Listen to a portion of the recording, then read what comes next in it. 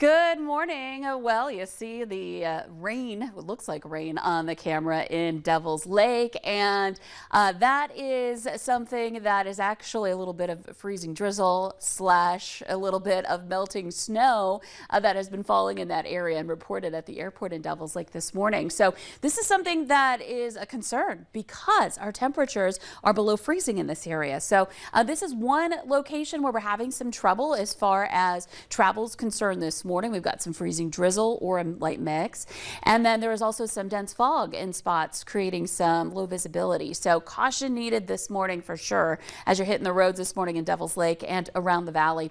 And then we might get a nice little break this afternoon as temperatures rise, but there will still be some areas of precipitation. And then heading into this evening for the evening drive, we'll be running into some issues with rain taking over. So here's a look at our latest road conditions. A reminder, you can check these and get the latest reports on the VNL weather app for the entire tri-state area. Right now, we've got a lot of yellow here in northeastern North Dakota, and that is what is called ice for the hashed areas. That means patchy ice on some of the roads. So very slick in Devil's Lake potentially. And then in the deeper blue colors, that's where we're looking at wet roads being reported. If our temperatures drop a little bit more, it might become more icy in those spots. Southeastern North Dakota in the green, meaning typical for the season, but that doesn't mean it's completely perfect out there either in that area. So again, wet roads to some icy roads right now in North Dakota. In Minnesota, a similar situation where we've got a few roads here where the DOT is indicating either patchy ice or ice covered roads. But that'll become a little more substantial as we go through time this morning because the moisture is still yet to move into some of these areas. But you can see on the radar a little bit of rain in green here showing up on the map. In the pink colors, that's the radar depicting that there may be freezing rain happening. And then over in Devil's Lake, again, the light blue to purple, that's either a mix to some light snow detected on the radar. Very light, and you can see it's not necessarily widespread, but it may fill in a little bit more as it lifts northward. And that compounds the issue with the fog and the low visibility too. Langdon currently at 0 for visibility. We're at a half mile in Carrington and in Cooperstown. Southern Valley, some of us out east are experiencing some low visibility. Bemidji, Park Rapids at 1 mile. And then over to the west, Gwinner at 0. We're at a quarter mile in Valley City, and more areas in southeastern North Dakota also experiencing some of that fog. So taking a look at our winds, they are out of the east. We're looking at winds that are 5 to 15 miles per hour. Temperatures ranging from 30 in Devil's Lake to 37 in Fargo. So again, some of us below freezing, some of us above. Check that temperature on the VNL weather app when you get a chance, just so you know what you're dealing with when you're hitting the road this morning. And even if you're above freezing, may still be slick on the road surface. So looking at our hour-by-hour planner, expect to see isolated areas of rain lifting northward. Again, a little bit more of a mix over in Devil's Lake. This is very light. It's more drizzle than rain in a lot of places. This is noon. Warm front is moving in, so we got warm air pushing in behind this. Check out these temperatures this afternoon, 40 to upper 40s for your highs for most areas, with the exception over into the north and west.